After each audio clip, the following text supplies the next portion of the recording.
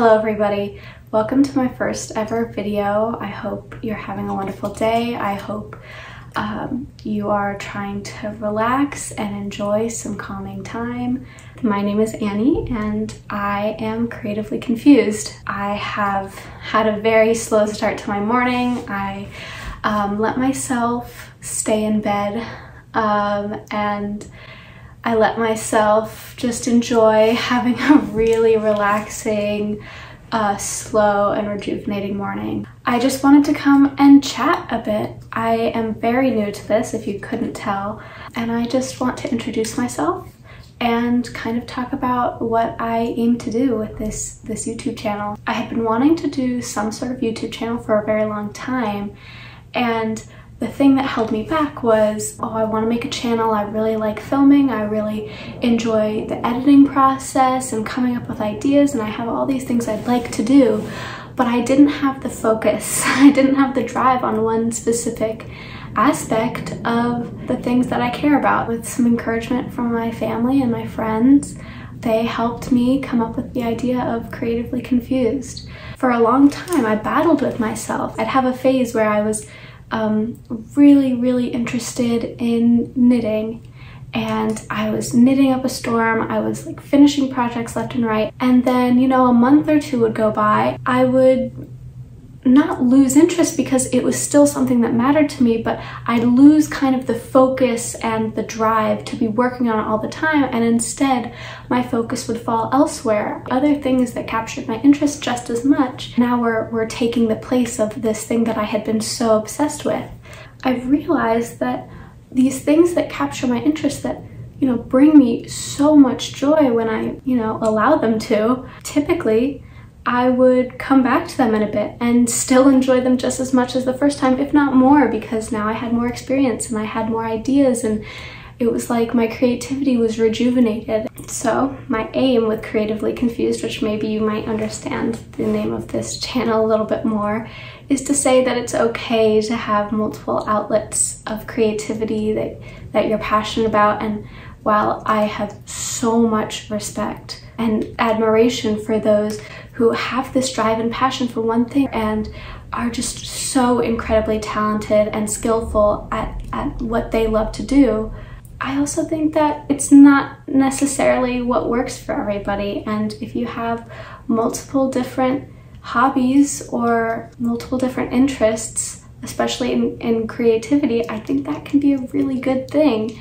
I hope you really enjoy this video, and I hope you get a sense that if you have multiple things that you care about that divide your time, you're not alone, and I hope it brings you as much joy as it does to me. So once again, let's get on to the actual content of this video now that this brief introduction is over. And if you have any questions, leave them down below. I'd love to hear from you. So today I am making a mock neck long sleeve shirt. I got this pattern from Kiana Bonollo. She's a fellow YouTuber, and this was a PDF printable pattern on her Etsy page. I have already printed, cut out, and taped together all of my pattern pieces, so now I just have to cut out the fabric. The fabric that I'm using is a stretchy waffle fabric that I've had in my stash for forever, and I have a lot of it, so I figured this was the perfect project to use it for. You can see me spend a lot of time fiddling with the placement of my pattern pieces so that I do not waste any fabric. I trace the pattern by placing pattern weights, or in this case books, on top of my pattern piece so that I get an accurate shape when I trace it out. I trace along the edges of my pattern with a washable fabric marker, and then I pin the two pieces of fabric together so that they don't slide and so that I get an even shape as my finished piece. I then cut along the traced line with good quality fabric scissors, and I'm left with a finished pattern piece. I'm actually cutting out what I believe is the back bodice piece, so this will be the back of the shirt. I'm almost done, and once I finish cutting it out, I will unfold it and have a completed back panel. Right here you can see me cutting out the sleeves, and I cut 2 layers at once so that I have a sleeve for each arm that's as close to identical as possible. Now I'm cutting out the mock neck detailing, which will be the collar of the shirt, and then I'll have all of my finished pattern pieces. I can get rid of the printed out copies, and now I am ready to sew together all of the fabric.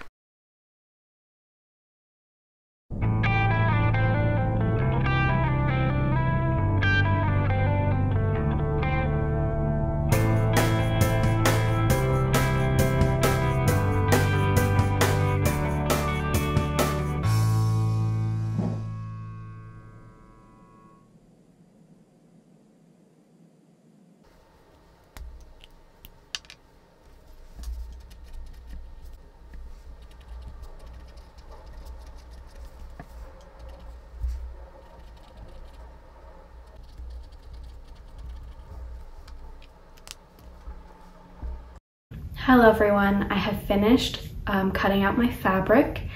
Hopefully you will have seen a little bit of that in the video before, as well as heard a little bit of voiceover describing what I'm doing. Unfortunately, I was filming it at night, so the lighting is less than stellar. I apologize for that, but I'm glad to have gotten this done because that means I can get to sewing soon. I don't know if you will have been able to see, but I ended up cutting 2 layers for the front piece and 2 layers for the back piece of the body. I did this just because I was worried it would be a little bit too sheer and that I'd have to worry about, you know, layering things under it or something like that.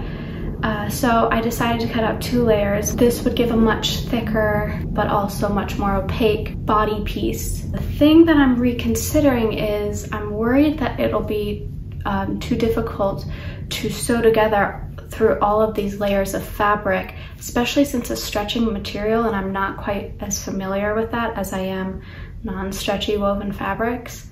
I'm considering just doing how the shirt was intended, which is 1 layer for the front and 1 layer for the back. It might be a bit sheer, but I was thinking what I actually want the shirt for is mainly to layer under other garments, such as like dresses and shirts, so that I have the mock neck detailing as well as the long sleeve to keep me warm. And if that's the case, I don't want a lot of extra bulky fabric in like the middle of my body because I'll have something over that part of me anyway. The only other time I would really wear it is just kind of around the house, and if that's the case, I don't really care if it's a little see-through.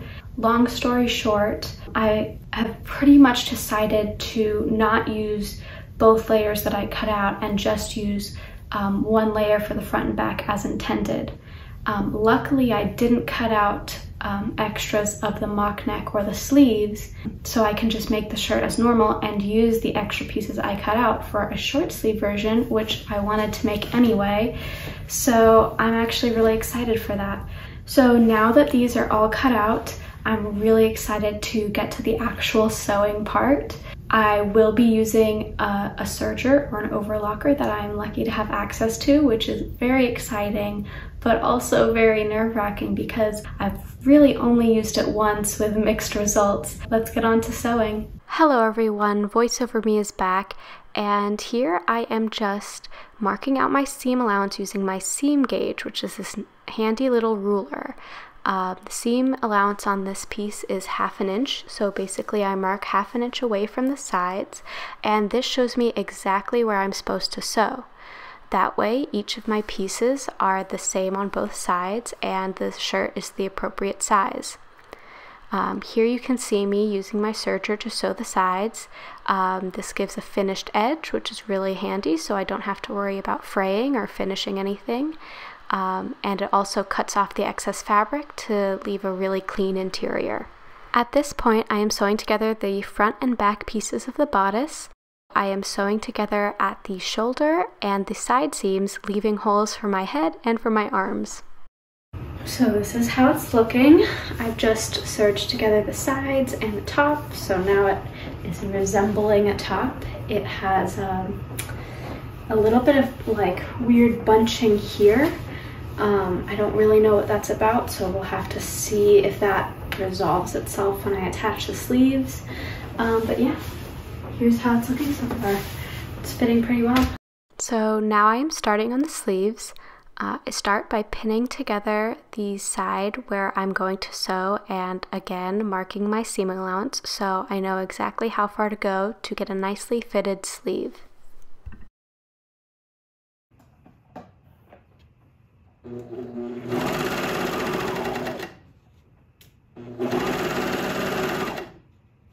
Here's how the seam looks on the sleeve that I just sewed. You can see it's a really clean edge, it's not bulky, and the edges are finished completely so that they won't fray.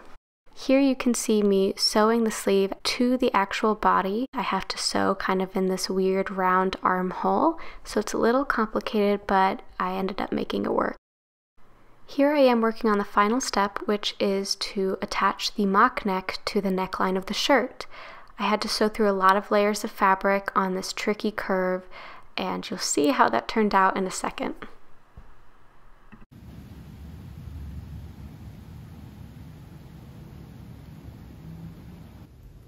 Good morning, everyone.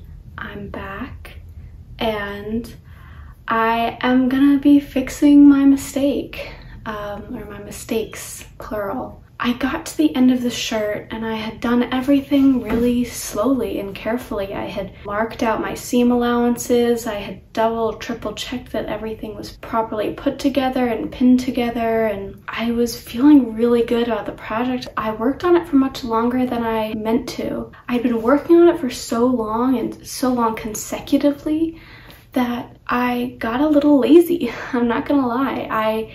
I cut corners, and you know, the careful, meticulous way I had been doing things, I kind of figured, it'll be fine if I don't do all those things for this last step. I had put together the shirt, I had put on the sleeves, and I was really happy with how it was turning out. And all I had left to do really was the collar. And I was like, I know this fabric by now, I know the machine by now, I don't have to be super careful. I tried it on and I couldn't get the collar over my head. So when I was putting the collar together, I noticed the direction that was more stretchy was kind of up and down the collar, you know, vertical, when I realized it would probably make more sense for it to be side to side so that it can stretch to fit over your head and all of that. I just forged ahead and I serged it together, and I didn't mark where I should sew. And especially on all those tricky curves with a serger, which cuts away material so I couldn't really go back and fix it, I should have marked it, and I knew better, and I just figured it'll be fine. So what I ended up with was a shirt I couldn't get over my head, and if I really tried to squeeze it, it was lopsided, it was, you know, weird and warped, and just, it didn't look good, and it wasn't comfortable, and I was really upset. I took a few days and I just didn't even think about it. I didn't worry about it. And then I completely unpicked it, and once it was taken apart, I could really see how shoddy of a job I did. Last night, I cut out a new collar piece, and this time I really took my time with measuring it properly so that the stretch is the right way.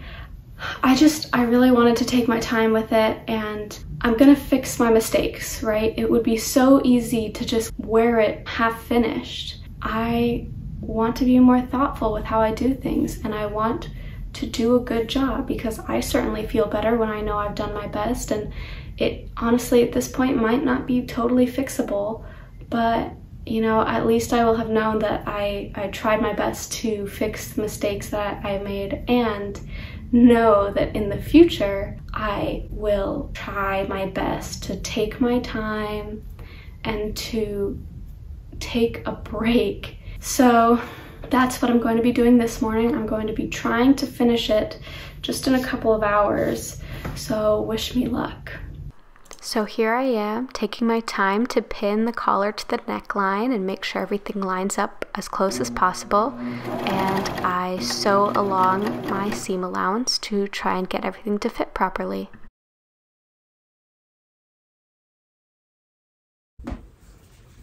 Okay, here it is. I just tried it on, and First off, it was much easier to get on. I think it actually looks pretty good. It's not perfect. It's definitely far from perfect. So if you look at the collar, you can kind of see it's like a bit uneven and it like gaps a little bit. I honestly think there's nothing I can do to fix that because of the job I did the first time on the neckline really like messed up the lines and I couldn't really fix it properly. So like it wasn't actually that noticeable until I kind of showed you, I don't think. But yeah, you can see it's like the collar is taller over here than over here. And also the whole thing, it's like a bit gappy, like it doesn't fit very close to my neck, but I honestly think it's not that bad.